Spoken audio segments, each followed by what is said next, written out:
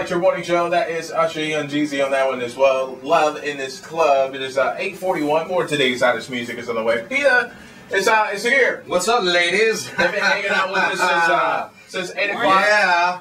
Hey. Christina, and how do you pronounce your name over there? Oh, Ariella. Ariella. All right. Nice. I got that down. So Ariella is from New York. She's here from New York. Lindsay, you're here from Michigan. That's right. And then Christina is here from Louisville. So you guys came into town today to protest out of KFC. So tell us about what you guys got going on, particularly today. Today we've got two ladies bearing all at the KFC on Jackson Street, wearing nothing but a banner that says "The Naked Truth: KFC tortures chicks." Nice. Wow. Now, I did notice something when you guys walked into the studio. I noticed that you're not naked right now. What's the deal with that? Oh, should we have come in the banner? No. Maybe just for, you can go out there and see them later. It would have made for great radio had you been naked. Oh, right. But now you're not. It's just going to be kind of like, Well, you can come and hang out with us from 12 to 1 today and see the ladies in the banner. Oh, I'll be there. All right, so Lindsay, me and you have had this conversation before, Right.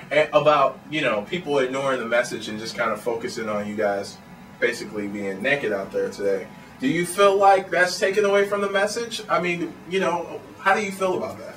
Well, I think that we live in a tabloid society, and that unfortunately a lot of times the facts just aren't interesting enough for people. And so what we do is we try to make them more fun and interesting to engage people's attention, and then we lay it on them. Right. And that's what we'll be out there doing today. So now is the message, let me try to get the message right. The message is, don't eat chicken. If you don't eat chicken, hot naked women will want to get busy with you. No, that's not the message, right? Isn't it?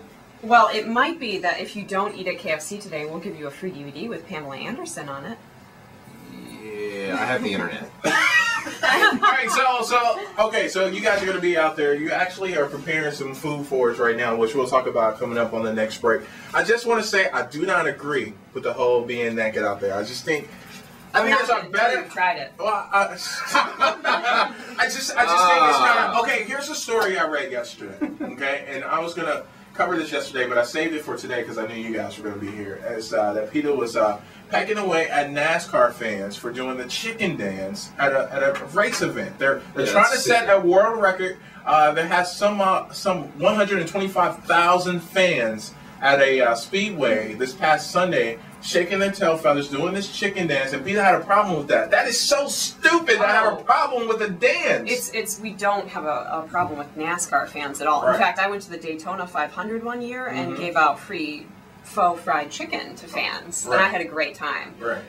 But we just, it was really a publicity stunt on the part of Kentucky Fried Chicken, and so, we wanted to get the message out there that, KFC is not a fun thing, especially for birds. A lot of them are scalded to death in vats of hot water. But now it's not KFC that slaughters the chickens, though. It's what is it?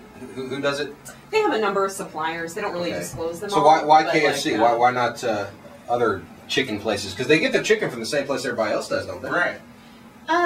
We have a campaign against McDonald's as well right now. McDonald's and KFC are the two top purchasers and sellers of chicken. So you guys are just going after the big dogs, not the little people. Right. They all share some suppliers, and if you hit the bigger people who have the ability to require their suppliers to make changes, it's going to affect everyone across the board. All right, you guys are going to stick around. I'm going to take a break, and we'll talk to PETA once again. If you guys have any questions for them, give us a buzz, 534-4969. 1-888 in front of that is toll free. Got the forecast coming up next.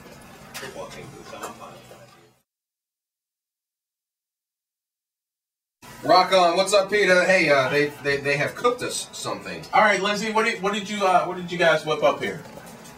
Well, we've got some faux fried chicken this morning. Okay. We swung by the Walmart in Paducah, and we picked up some Morningstar veggie chicken patties. All right, so we're gonna try these things out real quick. Mitch, what do you? I'm trying to get a live barbecue sauce. Can we get a live taste here? Yeah. We want your honest opinion now. I will give you my honest opinion. I'm not even worried about it. Let's see here. I can't use the toothpick though, because I'm just sloppy like that. All right, here we go. He likes his meat sloppy. That's damn good. You like it? That is good. For that? Yeah. All right. No chicken in that. No. No chicken. All right, so coming up in just a bit, you guys can continue to give us a phone call. If you got questions for PETA, 534-4969. 1-888 in front of that. It's still free. They're going to be, yeah, go ahead. I just did want to clarify something. You guys aren't necessarily, hardcore promoting not eating meat in general. You're just for the ethical treatment of animals, right?